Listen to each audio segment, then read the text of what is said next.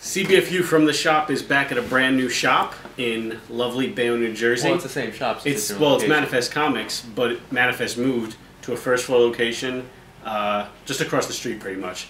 Not across the street, like across Broadway, but across the street, whatever block this is. What is this? 34th. 34th Street. Beautiful shop. I took some shots of it, so you'll get to see a little bit of it. Stop by, check it out. You don't have to walk upstairs anymore, so you have no excuse. How happy is the UPS guy? UPS guy must be like super happy. Yeah, he has a smile first time I've never seen that guy smile. He's 2 for 2 on being early. Yeah. Is he? Yeah. It was just the stairs. It was the stairs. The UPS guy had to climb upstairs He's every still time human with all nature the books. Yeah. Yeah. So it's just that's what it was. I would be too. I'd be the yeah, same he's way. like I'm gonna stay out till the end of my run.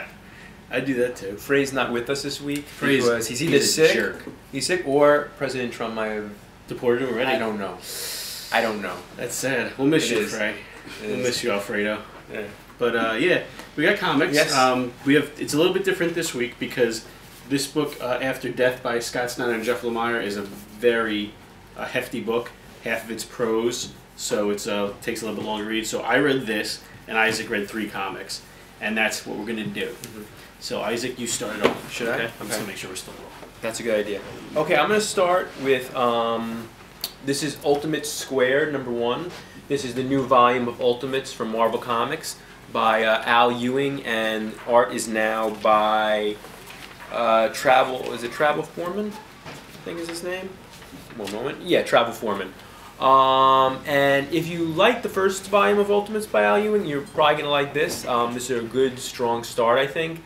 I'm not sure how much you needed to read the first volume. There are things that are here that are definitely carried over from the first volume. So having a general knowledge of the first volume of his Ultimates run will probably be helpful going forward. But it's good. It's good. It continues the adventures of the Ultimates who broke up due to Civil War.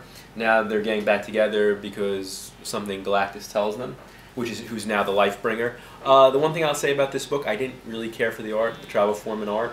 I wish there was a better artist. It's okay, but it's not the greatest art. But yeah, but Al Ewing's writing is really still top notch. He's I thought of him before as like a Jonathan Hickman, but not as complicated as Jonathan Hickman. So not a Jonathan He still Hickman for uses dummies. big ideas, Yeah. but not as quite as complicated. And right? not as like dense stuff. Yeah. So this is a fun #1 issue. Black Panther has some great moments in this because he comes to meet Captain Marvel at a diner in like a sort of a Clark Kent like disguise, and it's fun. Cool. So I really enjoyed this. I would give it a 7 out of 10. 7 out of 10? And I definitely would suggest you read it. Just I read it. That's cool. Yeah. Yeah. No, I like the first series, so hopefully this is good. I know some people don't like Al Ewing actually, but I like him. I think he's a good writer, stuff. and I think it's worth a shot. Mhm. What do you got? He's next? got an Inhumans book coming out too. Yes, he this does. spring. Inhumans, Royals. the Royals. They're going back to space. Yep.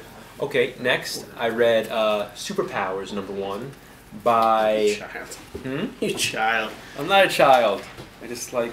It's by Art Baltazar and Franco, were the writer, artist, and co-writing.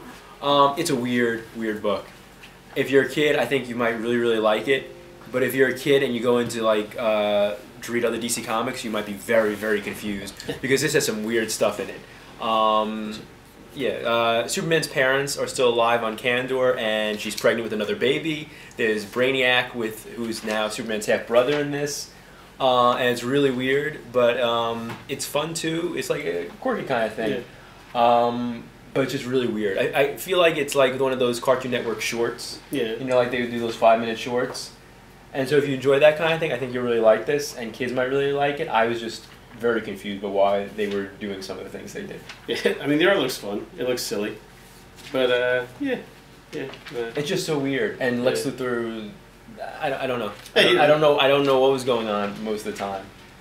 I'm not sure what age the characters were. Sometimes they seem like they were younger like they're characters. They look like they're adults. Yeah. But they also have their, the parents. I mean, the first thing Batman says, Brainiac kidnaps Batman. That's how the book is set up. And the first thing he says, my half-brother will come for you.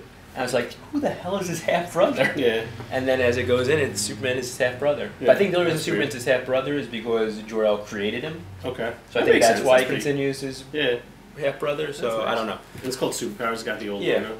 That's fun. which is cool. And I think Superpowers is coming back to Cartoon Network. Well, it's going to be some kind of cartoon. Yeah. It's not going to be this Yeah, no. silly. I don't think it's going to be a little bit So silly. it was okay. It's a good book for like young ones, I would say. Young ones. Not so much for adults reading, unless you're into that. I don't know. Some people Read it might with be your into kid. that. Yeah, Read it with your kid. teach your kids to read Yeah. with superpowers. They have a new, it's a pretty, looks like a bulked up section for kids. It's more than it was before, right, Mike? Yeah, no, it's more than it was before. They got a bulked up section for kids. So come get your own comics and then get something for the little one too. Yeah. Get them hooked early. Get them to be nerdy early. That's right. That's what you got to do. But I would give this 5 Lugos for me. Mhm. For kids, probably higher. I'd give it like 7 Lugos for kids. Cool. 5 Lugos for me.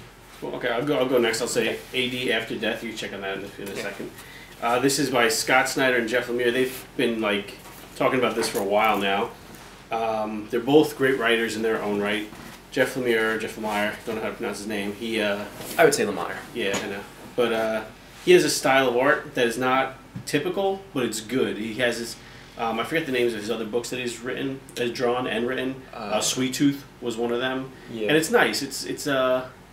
It's not like a superpower Like comic watercolor? art. Yeah, Like it's watercolor? like a little painted. Some watercolors. But it's nice. It fits the book very well. What makes this book so dense is the prose. There's half the book, I would say, is like a novel with some pictures on the sides, and half of it is a comic book.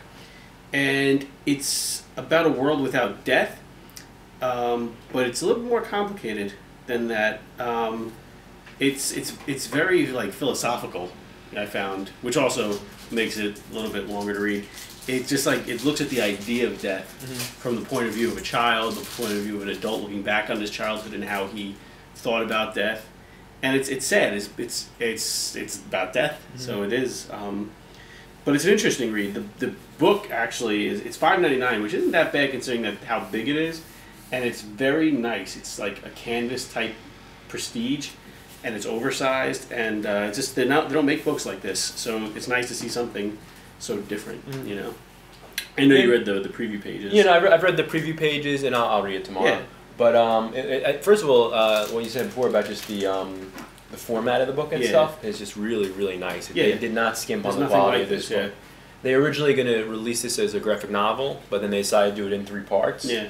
And I didn't know what to expect. I figured it was just going to be like a regular size comic, prestige format, just regular size comic. No, I didn't expect to see it to be this size and just beautiful. And some of the pages, it's a double page spread. They're just really, really beautiful. Yeah. I like it. I look forward to reading it. You know, it's very good. You'll like it.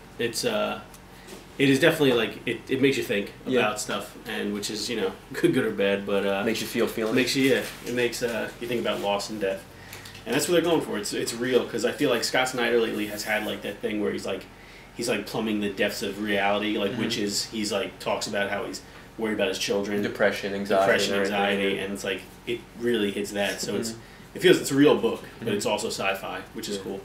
And it's cool. I mean, it's Scott Snyder and Jeff like Lemire, so you can't go wrong with that. Yeah, with those two. I would give it 8 out of 10 Lugos. Yeah. Yes. Okay. Our last book of the week this week is an all-new Venom #1 from Marvel. This is Marvel New Now and New Now. New. New Now. It's written by Mike Costa, who's done some like Spider-Man like tie-ins, I think. And the art is Gerardo Sandoval, who's done he started New Avengers, and he's got like a. He ended the last Venom story. Yeah, he's got like a Joe Madureira, Rush Joe Madureira. Yeah, I guess that's. I would call him Joe Madureira style. Madureira. And Flash Thompson is no longer Venom. Names. I don't think that's a spoiler. That's just the way it is. Well, they've been saying it's like this is like a new Venom, Yeah. and it's also like more of the. They do mention in the letter pages that they're not done with Flash Thompson now. We don't find out what happens to Flash Thompson in this issue. We don't find out why he's separated from Venom. Venom just starts the book completely alone. This isn't a bad book, and it's pretty good. I don't particularly like what they did with Venom. I don't like the new guy who's the host for Venom. Yeah. I mean, he's just like Flash Thompson. He's also was in the army. He's an army ranger and everything. But he's a totally new character. Yeah, he's a completely new character. Hasn't been in any of the comics before, and he's just not a good guy. Oh. I don't know if he wasn't a good guy before or what they're doing, but he's not a good guy, and the way he treats the Venom symbiote is not nice. No, and I don't like really? that. Yeah, he treats the murdering costume. Yeah, badly?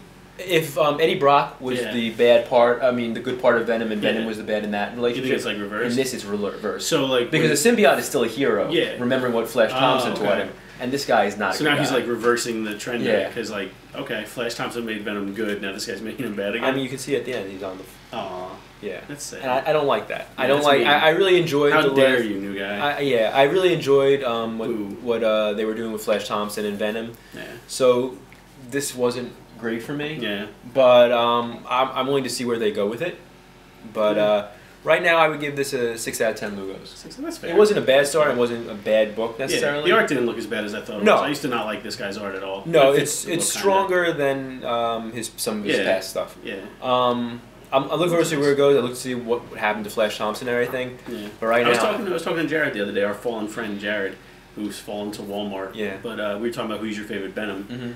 and mine was always Eddie Brock because that's what I grew up with, Yeah, and he Lethal did not. Production. His was always Flash Thompson Mhm. since Flash Thompson's Yeah. been it. He's like Flash Thompson, Matt Gargan, and then Eddie Brock. Jeez. And I would have like Eddie Brock, Flash Thompson, then. well, Matt Gargan is also in this. Is he book. really? Yes, he is. Okay. Well, I mean, I don't know. I always liked Venom because I was a kid and it was cool. It Yeah. was like he was a bad Yeah. guy. It was like bad Spider-Man, but it was like it was extreme. It was like Yeah. I like Venom and Wolverine and Gambit at the same time. So Yeah. I was a '90s comic book kid. This is. So. I don't know. It's I a was different hoping that Venom. they It's a went very. back to, It's a very different Venom. I was hoping they went back to Eddie Brock, and they just like went back to that. whole No, thing this is a until they do completely something. completely different character. Yeah. Eh. But I mean, give it a shot. Yeah. See what you think. But for me, Who's your favorite Venom? Comment Yeah. below. hashtag this is not my Venom. Oh. Hashtag not my president. Venom. But yeah, thank you for Yes. watching. If you watched, Yeah. And if you didn't, yeah, why there's not? plenty- Like, how do you even see the ending of this video if you didn't watch it? There's plenty more So you books must to have watched buy. it. Go to Manifest Comics. Check out the new place.